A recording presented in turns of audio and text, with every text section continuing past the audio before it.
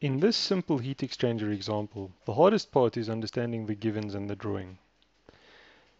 We are told that a hot air stream, which is this stream over here, is used to heat cold air, which is this stream over here, in a heat exchanger, and we are given this drawing.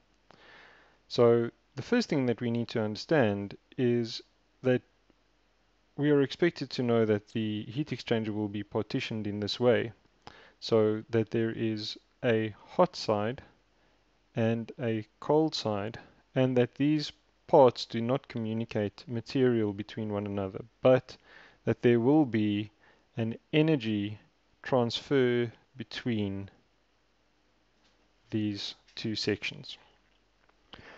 We are told that we may assume that CPs are constant, independent of the state of the air, and we are told that the flow of the hot air is 50% of the flow of the cold air. So let's give ourselves some names for these things. So let's say this is A, B, C, and D, and let's start writing down the equations that we have. So this problem does not require us to know the value of the Cp of air. Since we're exchanging materials between one another, we don't have to go and look that up. We can relatively easily see that there will be two different ways of approaching this problem. The first way, we will simply do a total energy balance, and that will mean that we have in equals out, and we will therefore have the enthalpy in A plus the enthalpy in C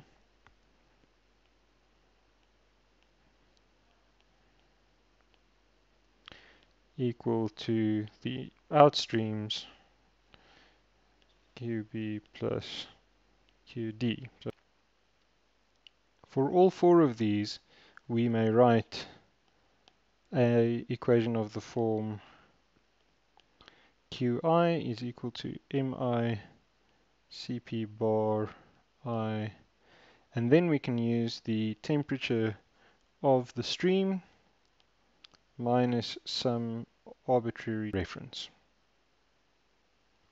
Now we are told that the rate at which these cold air streams is fed is twice the rate at which the hot air flows, and we can assume that the flow rate throughout each section is constant. So A is going to be equal to B, A is going to be equal to twice C, and C is going to be equal to D.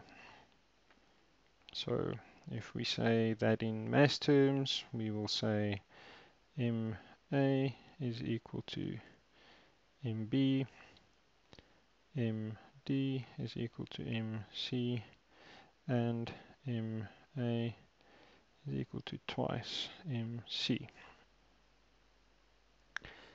Now we can reason that since the CPs are all the same, they will end up dividing out of all of these terms. So we've got 4 Q terms, they all contain the same CP term. If we were to substitute them in, they would all cancel out. We can also see that all of the masses will end up being written in terms of MC. So in other words, for A and B, we will write 2MC, and for D and C, we will write just MC.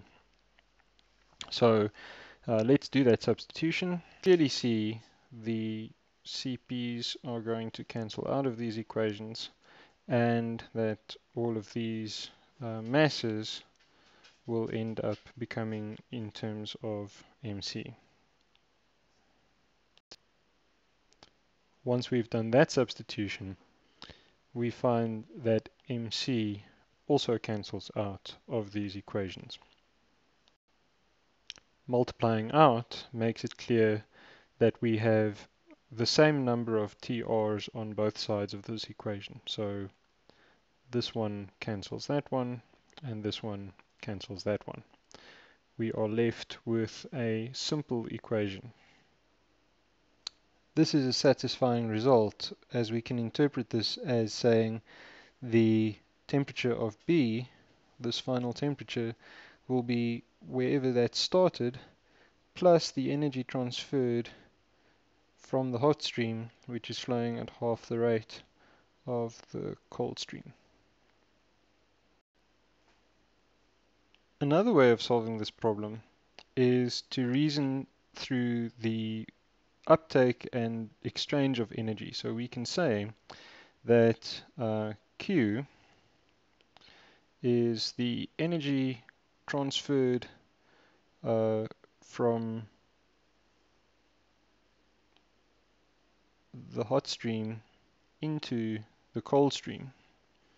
And so that must be equal on both sides to, on the one hand, it must be equal to what we previously defined as QC minus QD, and it must also be equal to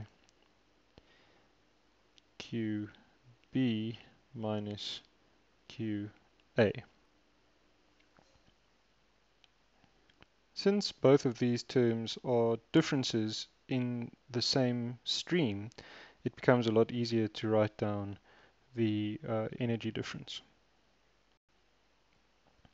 There are similar cancellations as before, and we are a small set of manipulations away from the same answer. We find, unsurprisingly, the same relationship, and just for completeness, when you plug in all those numbers, you get 220 degrees Celsius.